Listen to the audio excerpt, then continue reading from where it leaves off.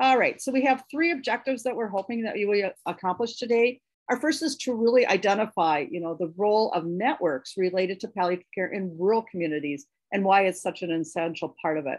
We're going to describe some of the examples of palliative care networks, and then to recognize some of the challenges of creating a statewide palliative care network here in North Dakota, and why we're going to go probably even further than that when we're going that way.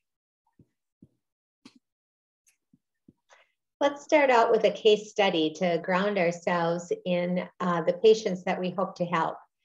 Dave and Mary Johnson are an 84-year-old couple. They've been married 50 years. They live in a small North Dakota town.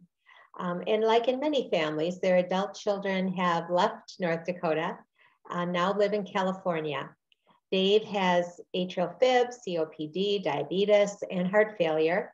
Mary has colon cancer that's getting worse, but overall her quality of life is good. Their primary physician asks you, what services do we have to help this couple? I would not be at all surprised if either died within the next 2 years. I like to think of palliative care in a couple ways, and very much at the foundation are the attributes of palliative care, or I usually think of this in terms of what are the pillars. And there's many ways to operationalize these pillars. One is a formal program, but there's also many other quality improvement, process changes, networking efforts that can also achieve these pillars of palliative care. So pain and symptom management is at the core, with a very strong focus on a thorough assessment, treatment interventions, and evaluation of pain and symptom management for people with serious illness. Following that is the unit of care as the family, so psychosocial and spiritual support and practical support for both the patient and family. Third pillar is information for the patient and family and support to guide their decisions as they learn more about their illness and match that to their goals and values. And then once a care plan is developed, and that obviously changes over time, to put effort into making sure that that care plan crosses settings, that there's an intentional effort to manage those transitions of care.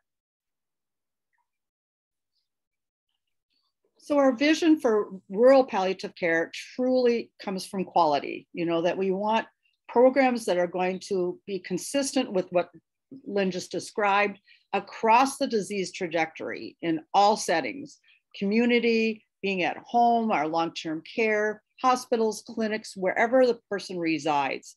And actually we should change the word patients, because it can be residents, et cetera, to individuals. But we think of it because it's in medical perspective when we do it, but it should be when and where the person and family needs it. So it's an on and off service that we do that, but it integrates with the current health system that they're working with, not separate. It works in conjunction with them, and it should meet and truly exceed our quality standards. And there are lots of them that are set up to help us guide based on the principles and the pillars that Lynn just described. So when we talk about this, what is a rural health network? And this came directly about the functions of effective networks. They provide valuable information, often that's not widely known or available in another way. It's that practical, this is how I went about doing this, that kind of information. That human connection is both fun, rewarding, and expansive. The idea that you can network with someone in another role or in another community and learn firsthand what their experience has been like is really invaluable. And it also amplifies your influence. And I think your work in the Dakotas has already shown that, as people have worked together and been able to demonstrate that kind of collaboration that has led to some grants and other opportunities that really help influence others to support your efforts and help you accomplish things you might not have been able to accomplish without that.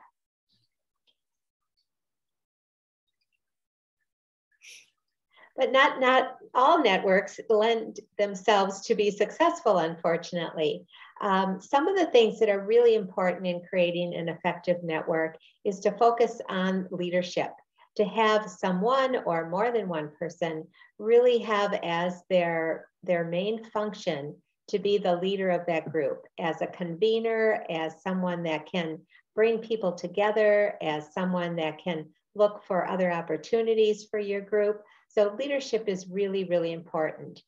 A second quality of successful networks that I've seen in my experience is to have people that represent different organizations, represent different professions, because our scope of influence and our sphere of influence is so different. And bringing those together is another quality that makes a network successful. Complementing services and resources, this can be both from an ideas or a shared resource across communities. They're creative and collaborative. There isn't anyone that needs to own the outcome, really, that there's a lot of shared respect and trust among the members. And then willing to engage in mutual problem solving, picking a topic that really appeals to everyone so that you can kind of get in there, roll up your sleeves, and everyone work to achieve this 2019, which now is, like a decade ago, it seems like. In 2019, my husband and I did a road trip down to Arizona and then up through the national parks in Utah. And one evening we stopped for dinner in a very small town in between some of the parks we were visiting. And here was the sign in this restaurant. And at the time, I was about to do a talk for the Hospice and Palliative Care Nursing Association on rural palliative care. And I thought, oh, this is perfect, because it really points out a very important attribute of folks that are living in rural communities. And that's the pride you have in what you're able to bring to your community members. So I don't know if anyone at this restaurant knows I've used this slide over and over, but I just really like it. And Nancy said, send it in, it'll be great for this PowerPoint. So here it is. It's fantastic. I absolutely love it, because it does state exactly, what we're all about in a rural setting. So let's talk a little more about what some of those positive rural attributes are. I think uniquely, people who live in smaller communities, rural communities, are so committed to their neighbors, to their church communities, to their social communities, to their schools. And there's a degree of commitment and helpfulness that you don't see in large urban areas typically. There's a ton of experience in figuring things out, looking at a problem and say, well, here's the problem. We need a solution. How are we going to get there? People wear many hats. If you've ever worked in a rural hospital, you probably weren't just the medical nurse or med-surg nurse even. You probably went down to the emergency room and maybe even to the OB unit. So that flexibility, again, is a key attribute in rural communities. You know the people, you know the culture, you know the history, you know the organizations and how things have worked in the past and can see possibilities for the future. And you also bring your own unique perspective to a table that's probably small enough that all the voices can be heard. And that too is a really important attribute of rural communities.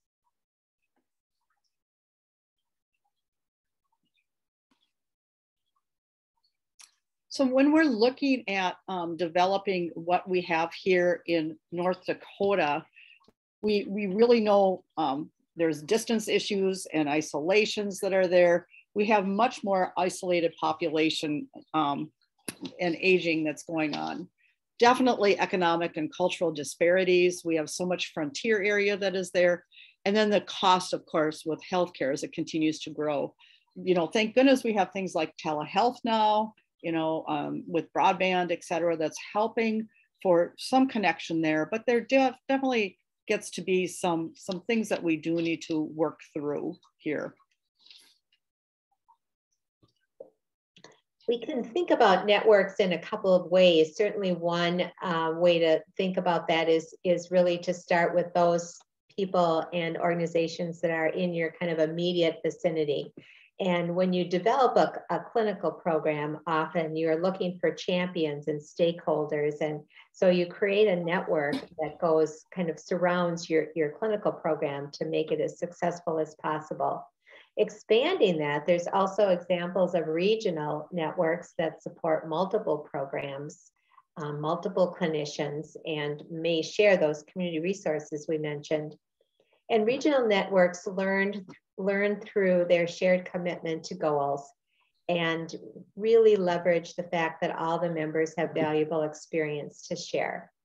And then on a national and as well international level, but national level, groups come together to promote educational goals, to promote policy changes, to promote legislation, and also to do some of that dissemination that's so important about knowledge as we continue to acquire new learnings, and to keep that awareness objective in front of folks, because it's no secret to anyone that there's still a lot of misconceptions and lack of understanding of what palliative care and how best to care for people with serious illness.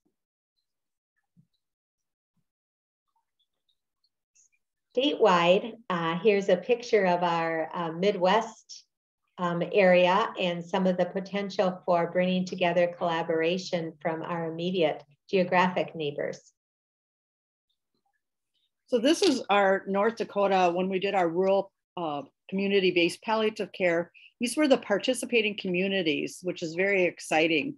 We started off with 8, grew to 9, and have added 2 more. So so we're up to 11 now. So we're very excited. And if you notice, 38 of our 53 counties are designated as frontier, less than 7 people per square mile. And it's amazing. And I'm so glad that we were able to tap into some of those communities and valuable information that we gathered from that as we got closer and closer to networking with this project that we did do. We did start expanding thanks to the Center for Rural Health with our Project ECHO for palliative care. And this whole project that we're doing today, was totally based on how to disseminate the information, using the needs of the most vulnerable populations by equipping the rural communities with the right knowledge, right place, right time, and deliver high quality care without having to move the individuals all the time, which was such a valuable component of that. We also developed a North Dakota Palliative Care Task Force. It was most active between 2014-15 through 2018. And our biggest goal is that we came up with our definition, which included a full definition with a diagram and distinction, palliative care or hospice. That was our biggest thing that we did. But our goal was to commit to improving the quality of life of those facing health conditions by promoting patient-centered palliative care and improving access to services. That was our ultimate goal that we're working on. And we're actually looking at bringing back our task force. Charlene, you're on, so do you mind talking about it? Charlene is our South Dakota person today, so this is perfect. What we're doing in South Dakota for our palliative care network? Oh, okay. Back in 2018, we initiated our palliative care network within South Dakota. We received a HRSA grant, planning grant, to be able to do a needs assessment about what is palliative care in South Dakota. And the number one thing, which, I'm speaking to the choir here, the number one thing that came out in that assessment was people didn't have a good understanding of what palliative care was. And then the other 2 were reimbursement and then supporting the facilities that did have a palliative care designated program. And, the next thing we did is our governing board got together and said, well, you can't really move much forward unless you provide that base level education. And so thus prompted a second grant application to HRSA to focus on providing education. And we came up with this three-prong approach. And we focused on emerging healthcare professionals, and we focused mainly on the nursing students. We had connections with 3 of the universities, SDSU, Mount Marty, and Presentation College up in Aberdeen. And then the second aim was providing education to current healthcare professionals in regards to what is palliative care. And then the third is doing some community education. And our hope, as we started off with our community education, that we would be able to follow the Stratus Health template and utilize that toolkit that was developed. And so we have 2 community education events under our belt so far. And our goal is to be able to have 16 by the end of our project, which is June of next year. So. Anything specific, Nancy? Well, can you address what you're doing for the healthcare professionals, what you guys have done?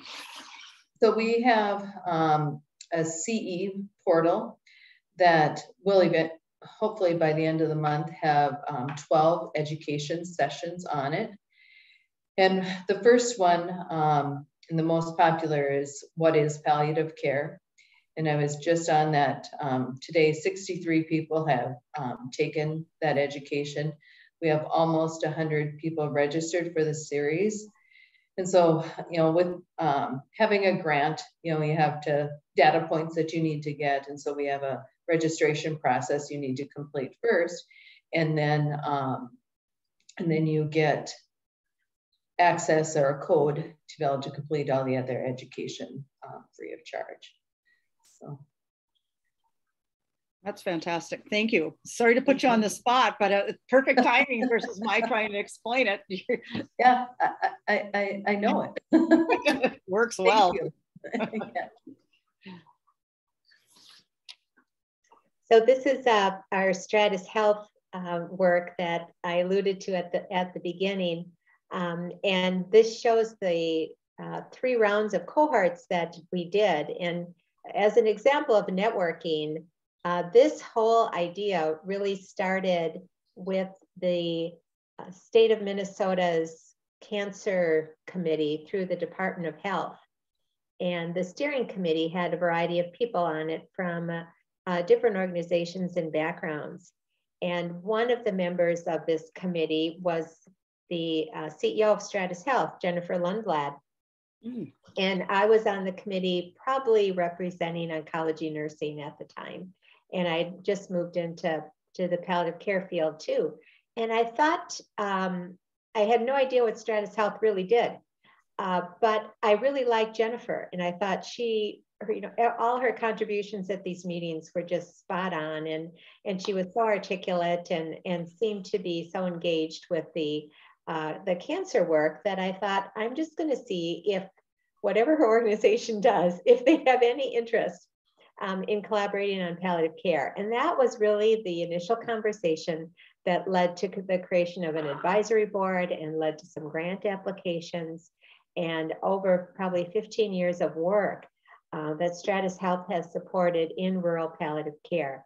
And it began with 10 communities who applied to be part of this, like an Institute for Healthcare Improvement Collaborative.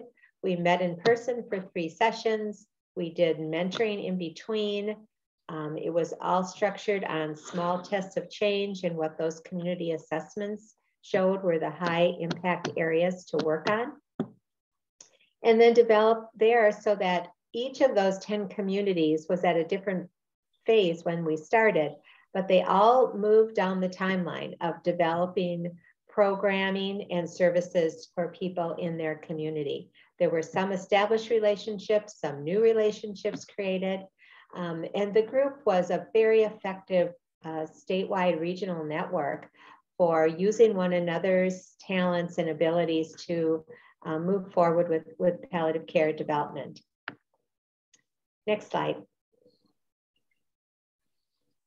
Another example is the Minnesota Network for Hospice and Palliative Care that started years ago as the Minnesota Hospice Association. and then changed their name and their mission to encompass palliative care. And they have created a very effective network. They hold a regional conference that, if you haven't been, is definitely worth attending or signing onto your computer, as it's been virtual the last couple of years. And they also developed a directory where programs submitted their services, palliative care programs submitted what they had in place to MNHPC, and they created a registry so that if you were someone looking for what nursing homes, say in Alexandria, Minnesota, had any kind of palliative care services, you could use that directory to find out those that had really invested time and programming in palliative care. So a really effective group, interdisciplinary, does some really nice work. And they're virtual. It's going to be virtual again this year, and it's September 29th and 30th. So again, you know, it's worth the information and continuing education, et cetera, for their conference. The California Health Foundation, though quite a ways from our geographic area that we're representing today, is another state that has a large amount of rural communities. We think of our big cities in California, but up in the northern part, it's very, very rural and probably borders on frontier. The California Healthcare Foundation is another group that's invested heavily in helping communities develop palliative care services with a focus on rural public hospitals and organizations that hadn't really had the ability to create palliative care programs without some assistance and support. One of their projects was to team healthcare providers, palliative care provider agencies, most of these were community-based, with health plans. So the health plans identified members that lived in these rural communities, and they really partnered together to figure out, how do we identify these people? How do we reach out to them? Once we know who they are, what happens? And developing those processes and adding clinical capacity to the staff in the palliative care programs to be able to meet that increased need. So really an excellent project. And again, it's available for free on their website. You can see how they did it and what the actual clinical outcomes were. That's very interesting, you know, to know that they went to that extreme with doing that. Mm-hmm. And I know now that they're looking at for community reimbursement for palliative care team, interdisciplinary team, both through Medicaid and their payers there. So they're setting a real nice precedence for all of us, for all over. So I'm very excited about the Health Foundation out there to do this. I think our next section is to look at a little broader network, regional and national networks. We have some examples on the next couple of slides. Let's see, I think this is mine, right? Because I was born in Wisconsin, so I claim this one. The Palliative Care Network of Wisconsin, or PC Now, has been in existence probably 10 or 15 years. And they too have really brought people together to augment what they can do in that state. They are probably, one of the things they're best known for is their fast facts, which are one-page teaching tools on different topics in palliative care that are fabulous. To give you a quick review of what's the latest knowledge and research in palliative care. They've worked on educational opportunities and created some products in that way. They've also used mentoring and networking to develop programs within their health systems, and then also in an advocacy role to work with the Wisconsin State Legislature on palliative care. And one other thing too, FastFacts has an app now. So you can actually have it on your phone at your fingertips. I just love that. It's so exciting to have that there. NHPCO is probably well known to most of you, but that is another organization that has evolved over time and has embraced the focus on hospice, but enhanced that with looking at especially community-based palliative care and how palliative care groups can work more closely with hospice and really create that continuum for people with serious illness. And that requires a membership. And is it only organizations that can do it, or can individuals join NHPCO? Do you know that? I don't know that. That's a good question, Nancy. Yeah, I'm not sure about that one either. I know our state is, that North Dakota Hospice Organization is a member, but I don't know if individually people can join. But I do know it requires membership on that one. The Hospice and Palliative Nursing Association is the membership and education arm for nurses in hospice and palliative care. They have groups for advanced practice nurses, RNs, LPNs, and nursing assistants. They also offer certification to all of those groups, which is really, really cool that they have prioritized the entire nursing care team in that way. Offer educational conferences. There are emails on their community digest where you can pose a question and get a discussion going from others on the forum, and really are focused on expert care. That is their new kind of sideline name, Advancing Expert Care. So very much focused on evidence-based practice, research, increasing the clinical capacity of nurses in hospice and palliative care. They have some online educational opportunities, RN Polaris, and we're currently working on an online educational program for advanced practice nurses in hospice and palliative care too, that'll probably be finished this calendar year. Excellent. I was going to ask about that. And I know that we haven't addressed them, but there are some for social work. There's a social work association for palliative, and I don't think we pulled that one up, and also chaplaincy. I think there's one specifically for certification for those two as well. The Center to Advance Palliative Care, CAPC, is well known. It provides definitely essential tools, training, technical assistance, and connection for clinicians caring for people serious illness. And they're calling it serious illness now. I just really like that that's the big umbrella, and with the definition of what serious illness involves. And again, people, not patients, and their families, of course, it's there. There are a lot of things that are available to public, but you can also become members through an organization. And then there's all kinds of ongoing, you can get a designated component of that with some of the education that's there and moving forward with that. And we could spend an hour just looking at their website with all the different things that are available there. The other one that a lot of people don't know about is NASHP, the National Academy for State Health Policy. And they have a framework specifically for how to get palliative care at the state level, for developing an agent of change, that whole quality. And this is so nice to have to foster that access for palliative care services that are available for people. And so I encourage people to really look at that and see the different steps that you can take to move forward at a state level. And that's one of the things, since we're looking at North Dakota, that we're taking on that challenge as well. There's also the National POLST organization. It's now called simply POLST, Portable Medical Orders, nationally, POLST for short, as we know, but that honors those wishes of people with serious illness and frailty. And those are those people that you wouldn't be surprised in the next year, type thing. It's not across the whole continuum up there, but it really organizes the efforts to standardize the process, the form, and education throughout the United States, since it does vary from state to state.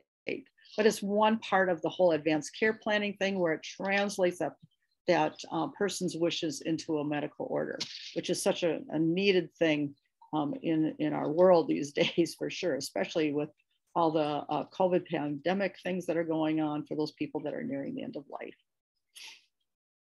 Ariadne Labs is another one. They have the serious illness program. I've been fortunate to be one of their ambassadors for that and helping to support the serious illness conversation guide. and it redesigns. They just came out with this great one with, you know, messaging and how to send the message for people to really understand a person's priorities, to become the norm, not the exception to where it is. And they really look at system level delivery of care model as a team for palliative care. So they use their experts to do this, and they have lots and lots of availability online for people to be able to use. With the ultimate goal is that every single person with serious illness has a better, earlier conversation with clinicians about these goals and values and priorities, so that future care can be developed based on that. And it's a fantastic organization. All you need is an email to get in, and you're a member. And it's just a very, very good thing to do. They have lots and lots of presentations that you can go through. They have modified forms that are there, changing verbiage so that it makes more sense to people and not from just a healthcare delivery perspective, which is really, really nice.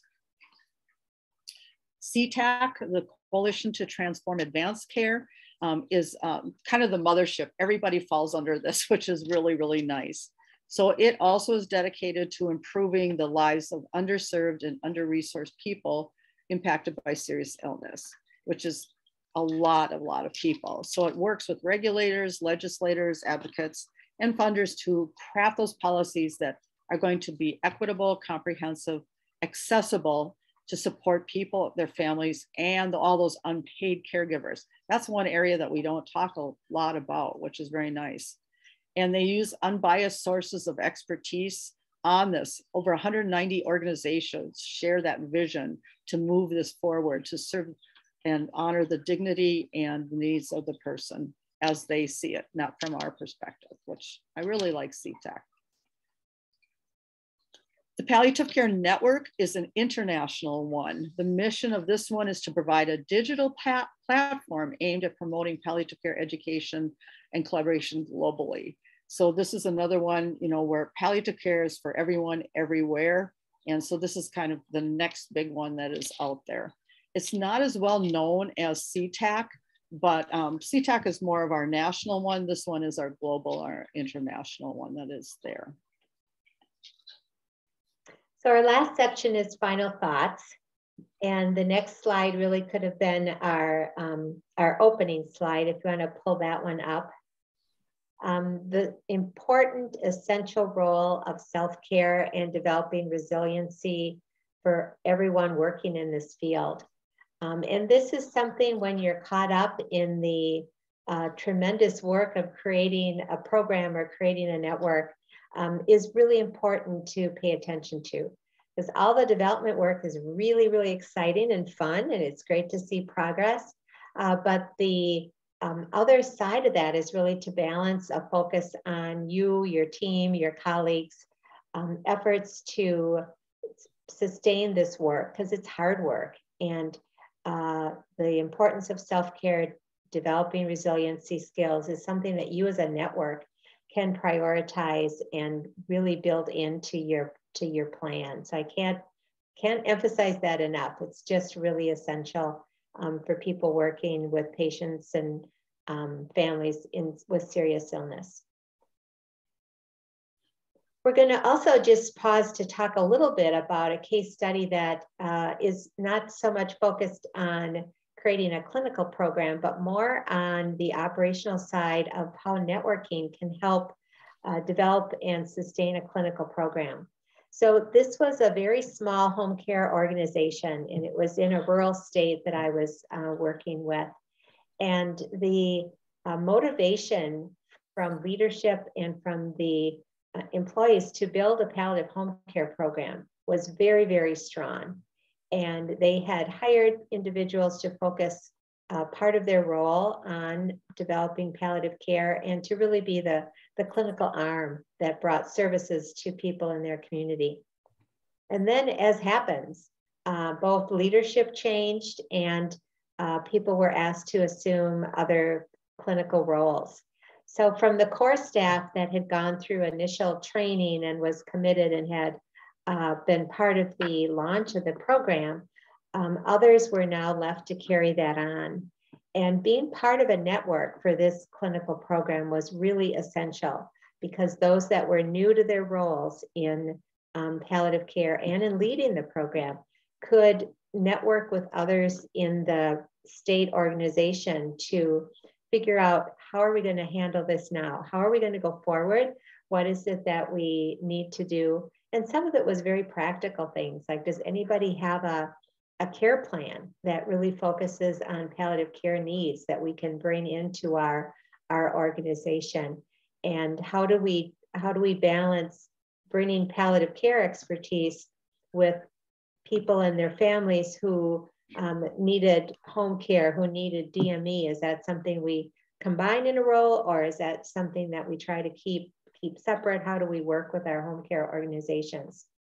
So the good news is that despite the bumps that this organization encountered, they were able to continue to grow their program, and their main outcome, of course, was to bring palliative care to the residents of their community. Networking was really, really key to their survival. I think they would have just kind of died on the vine and wouldn't have moved forward if they hadn't had the support of a networking relationship supporting them. Was there any issues, to put you on, not to put you on the spot too much, but with competition or conflict of interest in this area? You know, like you said, when they're sharing like the care plans or anything like that? You know, there really wasn't. Sometimes we had to create what they were asking for, but there really wasn't any ownership problems, or people are just so eager to share. And that was my experience with the Stratus Health Minnesota initiative as well. That, boy, if I spend 20 hours developing this and you can use it, please go ahead. Go ahead and use it. And that was our experience in this case as well. And I'm finding that truly in the palliative world in general, is let's share, let's network, let's make this work for everybody. Because we don't, that whole ownership thing doesn't seem to be quite as much challenging as, you know, or the competition side of it. So very, very exciting. So I'm glad you're seeing it too. There's many times where someone will share an idea and the others will say, "Oh, I never thought of it that way," or "I never thought that would work, but I think I'm going to try that." And that's just invaluable, of course. So big fan of networking. I have to share that through our Honoring Choices North Dakota, which I should have included that one. That's interesting. I didn't include that one. But we had 2 DNP students. One was doing it for healthcare providers and one was doing for community on advanced care planning. And so they wanted to utilize some of our materials. Can we share some of this and that? And all we asked is attribution, you know, just, you know, give some attribution to us, but we're more than happy to share. So that was very exciting too. You know, the more that we can move it forward, the better that it seems to be too going forward. So let's get back to our couple, Dave and Mary Johnson, and kudos to Nancy for finding this so appropriate photo, I think.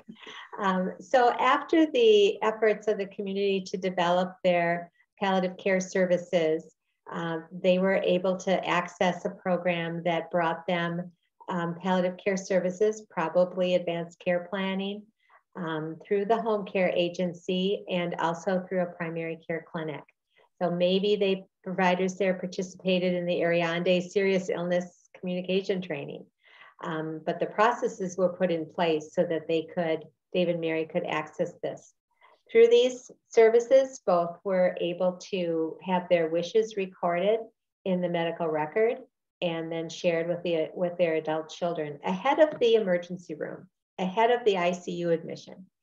The palliative care program was able to find volunteer services to check on their well-being weekly, and they both were in a fairly stable health pattern until their illnesses became more complicated and they were eventually admitted to hospice programs. So another success story. Yeah, just curious, along the journey, did either one have to be the caregiver for the other one when they all have their own health issues going on? It was one of those situations where there's a star in the sky that aligns, because what one couldn't do, the other could. And so there was very much a symbiotic relationship so that they were able to keep going with increasing support. Volunteer services worked for a while, but then they needed a little bit more. And as they ended up qualifying for hospice, that seemed to be, the very best program to allow them to maintain their quality of life for as long as possible. One of the things that we know that you have, and just recently South Dakota has added, but North Dakota is looking at getting community health workers. We've had community health representatives through the tribal and IHS for years and years and years, but now we're looking at, we have and designated the difference between and filling those gaps from what a quality service provider does, CNA does, all those kind of things. And we think that that's going to really help to build the workforce for a community and rural settings. So that's one of our very exciting things we're moving forward with as well too. Pretty exciting. Excellent work. So in conclusion, as you can tell from our comments today, we really believe that palliative care networking can offer a significant benefit.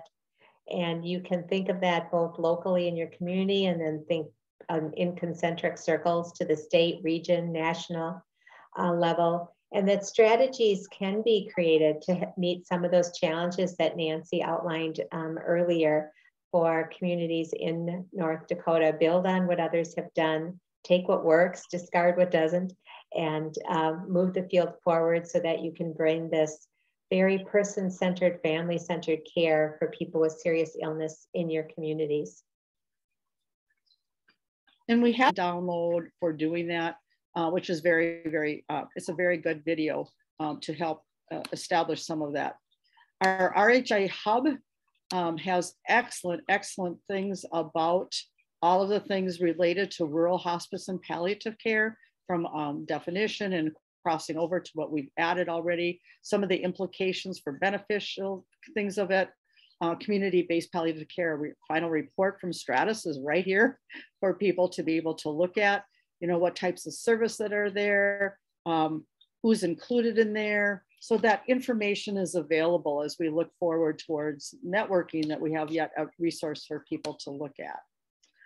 Here's your article, and it's actually, it was a PowerPoint that brought me back to, oh yes, this is great for how to create it. And some of the information that we've shared today. So again, I think Lynn, she was one of my mentors from get-go and has been so helpful for that. And still, like you said, even in your semi-retirement, you're still very active with the Hospice Palliative Nurses Association, et cetera. The Palliative Care Network that we showed as well, from the global level. They have everything from Stories on the Edge, some resources, blog, community forums, a directory, how to contact, and of course to donate, which is there. And then the Home on the Range, here's the California one, which is a great article that Lynn brought up when she was talking about how to do this, and has healthcare that works for all Californians, because Northern California is so similar to our. So networking with rural palliative care, our ultimate goal would be awesome face-to-face in our world of COVID. Sometimes we do, that would be our preference, but email or virtual, even telephonic might be there. There are lots of other ones that are there. There's no right or wrong answer here. This is truly, what would you think? What would be your best motive to be able to do that? Lynn, comment on that one.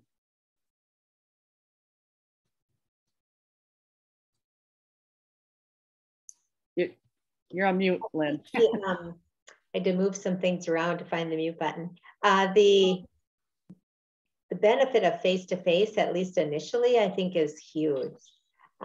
Because if there's individuals that you haven't met before, having that ability to put names and faces together, even if successive encounters are virtual, is really helpful, I think, to create that basic trust and interest, and the seeds that are so effective with collaboration. So I'm glad people were thinking that would be their preferred way.